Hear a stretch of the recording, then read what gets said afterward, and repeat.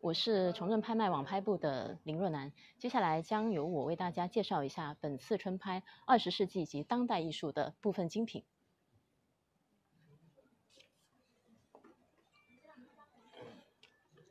首先，我们来看一看这一次的周树桥专题，再现经典、理想与激情。周树桥作品专题在崇正已经推出过2场，本次春拍是第3场，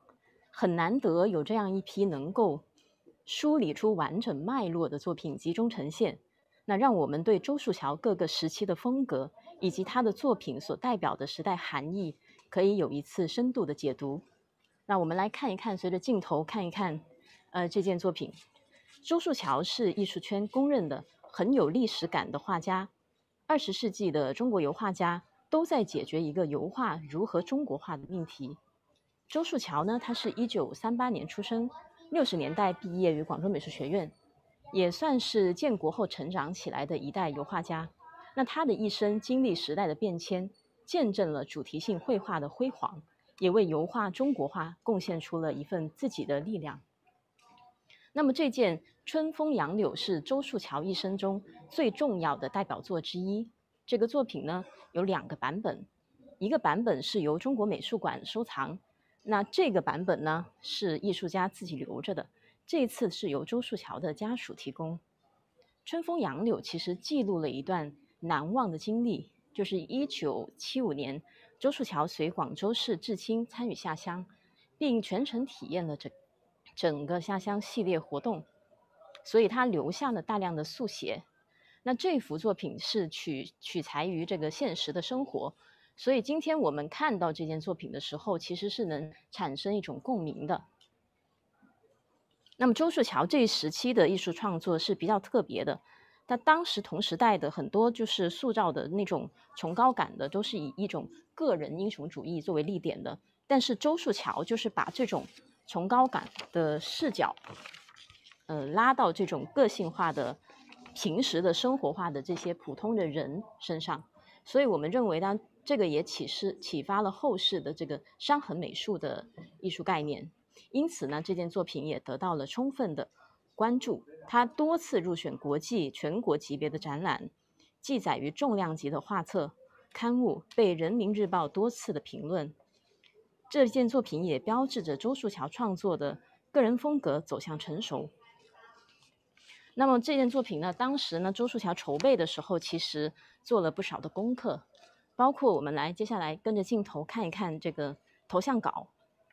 这是他创作春风杨柳时候很多都是根据一些真实人物作为素材画了，光是人物头像就画了很多很多我们来看看，这是其中一组，我们跟着镜头，甚至有一些主角是有照片的，我们可以看到是有真实的人物的，他做了充足的这种采集素材的工作。我们可以看到他扎实的这种绘画功底，而且是非常有时代气息的这种绘画。对，这是其中另一组，我们可以看上面还有标识写着是春风杨柳的其中的创作的素材。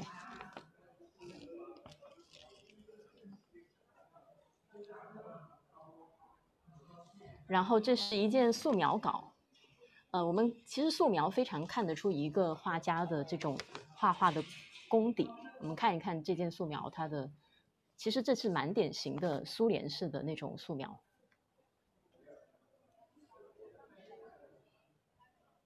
包括前面有一件素描的小样，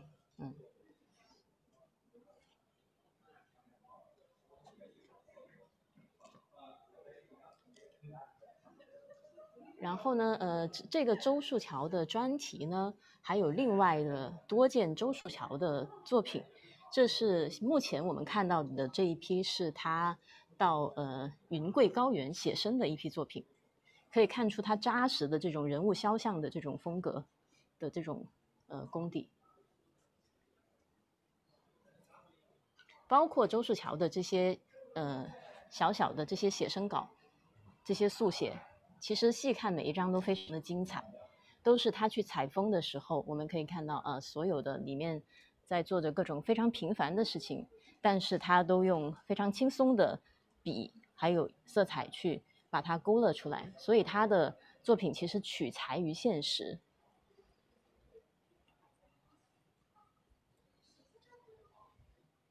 这个作品值得大家来现场去慢慢的去看，因为可能在镜头里边呈现的并不是特别的清楚。好，对，谢谢。好的，那我们接下来看一下徐冰的这件鎏金岁月鎏金。90年代初，徐冰是移居美国，那么西方文化的冲击和个人身份认知的这种双重的困境，促使他创作出了新英文书法系列。他就是将英文以书法的形式进行重构，汉字书法中的笔画变成了英文字母，所以英文单词变成了一个一个的方块造型的汉字。那么这件作品呢，徐冰用这种独创的文字重新书写了美国著名诗人罗恩·拉什的同名短诗。我们可以从不同的角度、不同的顺序去阅读它，是一个比较严肃但又很荒诞的一种方式。它打破了中西方两种文化背景下固有的阅读习惯和思维惯性，创造了新的可能。这是徐冰这件作品比较值得玩味的地方。然后我们接下来跟镜头来看一看林风眠的这件樱花小鸟。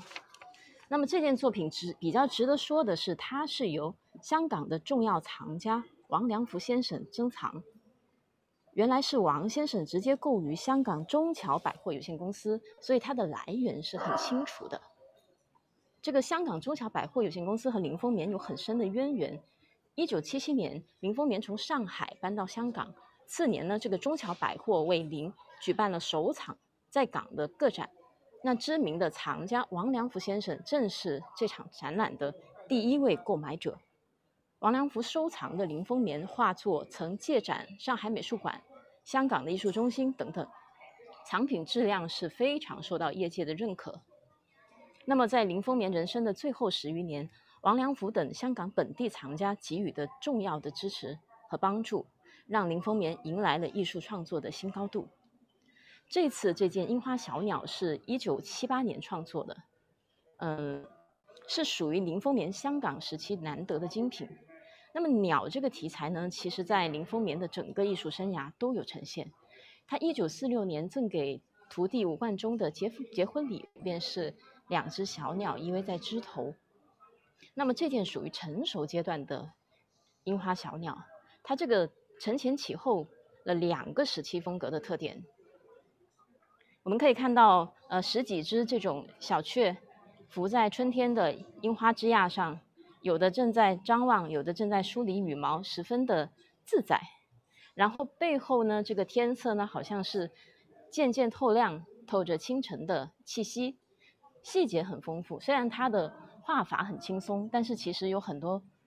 非常有趣的细节可以看一看。这在林风眠后期的作品中是比较难得的，是一件不错的精品。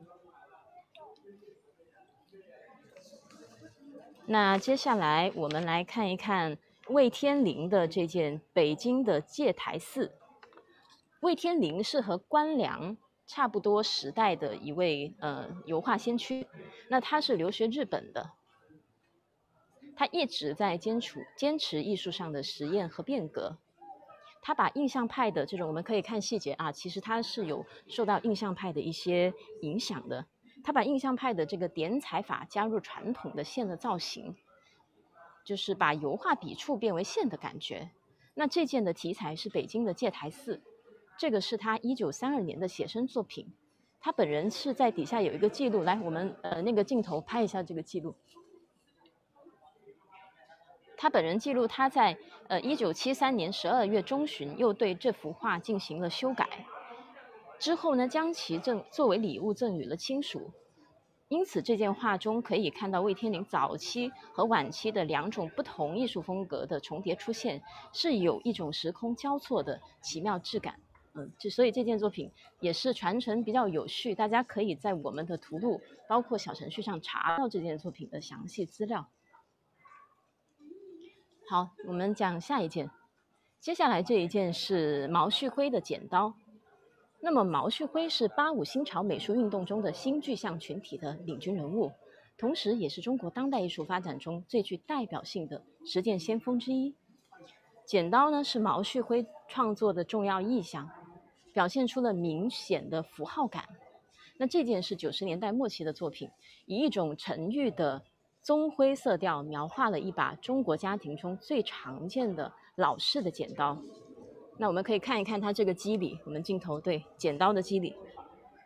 尽管画家对这种物象的大部分细节进行了简化处理，但是依然能让人瞬间的回忆起那种沉甸甸的手感。明确的线条传递出强大的视觉冲击力和精神重量。好，那我们来看一看我们本次20世纪以及当代艺术专场最重要的一件当代的作品是本次的封面了，上扬的风化日志。这件作品的精妙其实可能在镜头中比较难看出来，因为它整个是一个灰白色调啊。作为上扬从大风景向董其昌计划过渡时期的重要创作，风化日志系列其特殊性和稀缺性深受学术界的收藏关注，学术界与收藏界的关注啊。这一系列中，大风暴的焦虑与紧张已见化解，充满批判与反思的董其昌计划即将推出来。那么这是这其中的典型的代表了。这是用一个表现主义的手法，描绘了想象中被风化腐蚀后的群山的景色，而且它这个整个色调做的那个超凡脱俗，有一种高古的韵味，像记忆淡去般不留痕迹。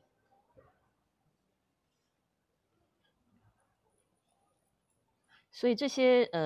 视觉意义上的禅山圣水是传统山水及其精神在现代人心性的最后遗存。好，那么关于当代艺术的这个解读呢，差不多就结束了。我们给大家扫一扫现场的一些镜头。接下来还有名酒佳酿的一部分的直播，请大家不要走开。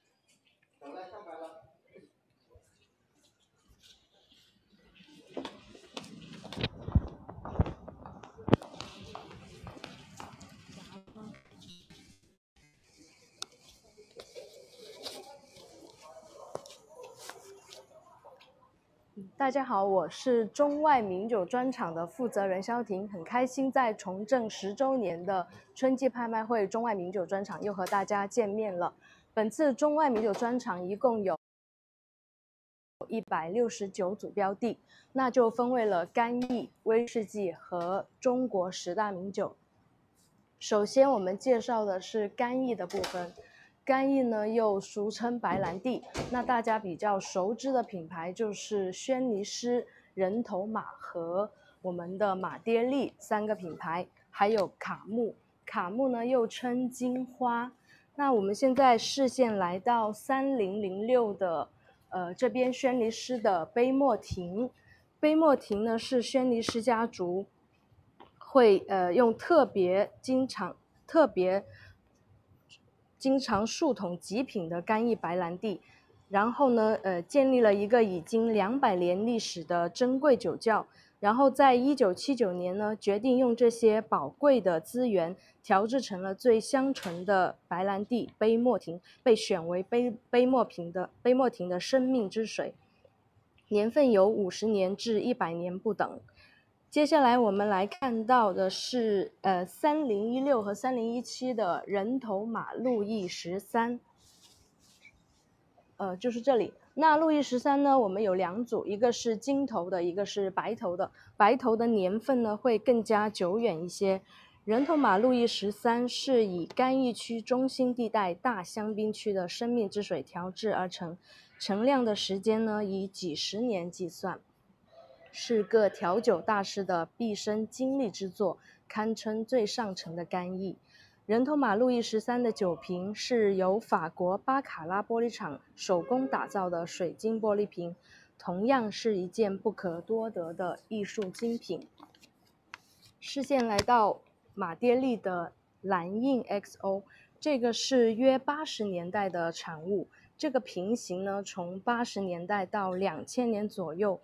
就被拱形的这个酒瓶的形状代替了。那80年代的这个马爹利的 XO 呢，口感非常成熟圆润，现在也是非常适合日常饮用的。接下来随着我们的直播手机来到威士忌的区域。威士忌呢，我们一般分为日本威士忌和苏格兰威士忌。按照东方人的习惯呢，是比较青睐于日本威士忌的口感的。当然呢，也有人很喜欢苏格兰威士忌的那种热烈。苏格兰威士忌已经有500多年历史了，它的口感是非常干烈劲足，然后呢是世界上最好的威士忌之一。日本威士忌呢是源于苏格兰威士忌，它对苏格兰的威士忌的酿造技术做了一些改善，融入了本土的特色，口感呢更加的和谐和温和。说到日本威士忌呢，大家想必对山崎、响还有余市是都有所耳闻的。从2016年到现在，无论是在价格和口碑上，日本威士忌都有很大的地位的变化，不仅是拿奖拿到手软，还是各个拍场高成交价的常客。山崎呀，我们这次有很多80年代、90年代的山崎12年，它是作为日本首批最具代表性的单一麦芽威士忌，散发着日本水釉桶的淡雅，呈现了日本特有的氛围，然后入口非常的纯烈，直击心房，广受赞誉。然后来到我们这边的余市20年，从余市20年是余市蒸馏厂从20年以上的储藏熟成的威士忌中挑选的限量单品，在天然严酷的气候下缓缓成熟的余市20年。那从创业以来呢，余市一直坚持以煤炭直火蒸馏，使用进口苏格兰大麦，细心地将蒸馏出的威士忌原酒装入昂贵的橡木桶中，在冷冽的储藏柜中储藏10年以上使其成熟。这个方法有独特的焦炭味，也是余市威士忌的独有特征，成本非常高昂，工艺也很复杂，难以大规模的去量产，这就是成为后来导致余市威士忌逐渐消亡的一个重要的原因。那再来到我们的苏格兰威士忌的部分，那提到苏格兰威士忌，麦卡伦肯定是大家都非常熟知的。那我们这里有一组是麦卡伦的经典雪梨桶系列，麦卡伦18年，这个一直是麦卡伦最具代表性的作品，也是很多麦卡伦收藏家的梦幻逸品。独家采用西班牙赫雷斯省精选出来的雪梨桶酿制而成。苏格兰的威士忌里面呢，有很多是以格兰命名的。来到这边，格兰，我们有格兰莫雷、格兰冠、然后还有格兰花格。那这么多都叫格兰，它们有什么关系呢？其实格兰在苏格兰的语言中就是峡谷山地的意思。有时候呢，酒厂出于偷懒，在峡谷山地附近的酒厂通常都会以格兰开头，这也表明了这个酒厂所处的位置。所以这么多叫格兰的威士忌当中，其实它们之间也没有什么太大的关系。然后，在镜头给到这边，我们看一下其他的苏格兰威士忌。我们这一次的威士忌大多都是以口粮酒为主，就是大家日常的跟朋友饮用啊，接待啊，或者是自己品饮啊，都是非常合适的。那讲完威士忌，就去到我们的国酒，中国的10大名酒的区域。那中国的10大名酒有我们的贵州茅台酒，还有五粮液啊、董酒啊、古井贡啊、郎酒啊，还有我们同仁堂的一些药酒，这次我们都有。首先进到我们内部的区域是贵州茅台酒的各种纪念酒，有我们的走进系列。在这里一组是6支，还有我们的炫彩贵州，以及我们架子上的庆祝祖国70周年的纪念酒，以及我们的生肖酒。生肖酒我们这个是大支装的，非常大，然后如果是说藏家买回家里摆在酒柜上，也是非常的霸气好看。然后镜头请来到我们这边的原香，我们这次准备了很多贵州茅台酒以及其他国酒的原香。那有我们的中国体育代表团庆功酒，还有我们的鸡年以及猴年的生肖酒的原香在这边。还有我们这次的08年、00年的贵州茅台酒的原香，以及非常多的2010年和2012年的贵州茅台酒原香。那2010年到2012年的贵州茅台酒原香呢，我们的藏家还保留了当时的商品调货单。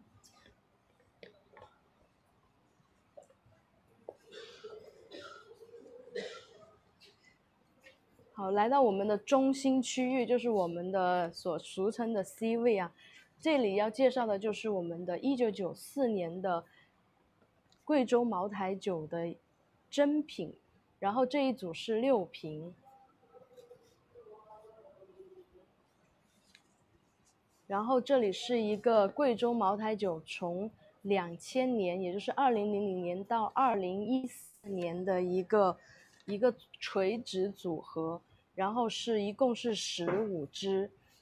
如果是日常大家要攒齐这15支，其实也是非常不容易的，所以我们精心为大家凑齐了一套，如果买回去的话，也是非常的合适的，摆在家里收藏。然后再就是来到了我们的贵州茅台酒的生肖纪念酒。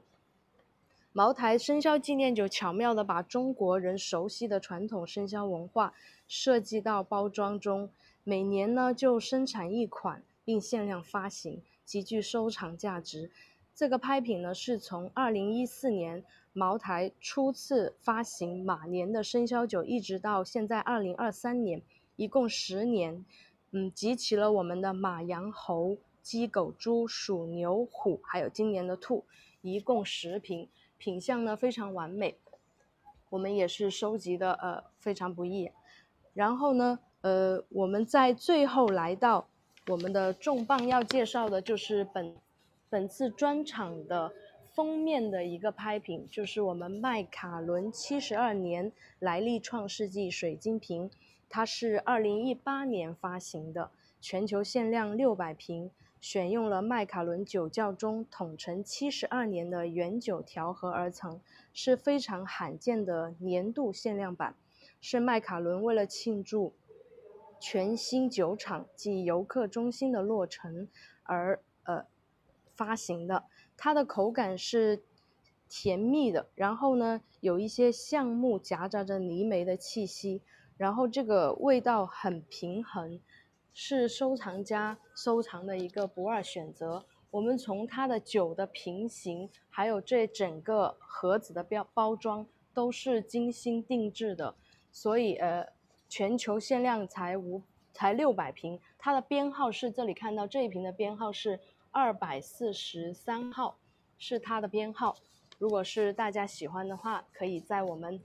7月24号下午1点30分，中外名酒专场拍卖的时候来进行参拍。那今天的崇正10周年的直播导览已经结束了，感谢大家的收看，